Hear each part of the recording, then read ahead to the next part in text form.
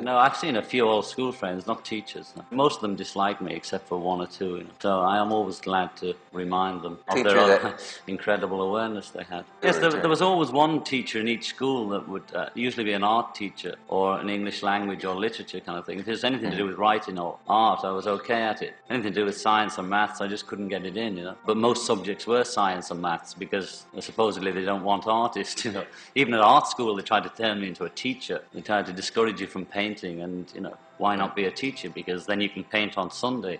I decided against it. your drawings look a little like James Thurber's. I used to love his stuff when I was a kid. Three people I was very keen on: Lewis Carroll, Alice in Wonderland, Thurber, and an English drawer, or whatever you call him, called Ronald Searle. So when I was about 11, I was turned on to those three. I think I was about 15 when I started Thurberizing the drawings.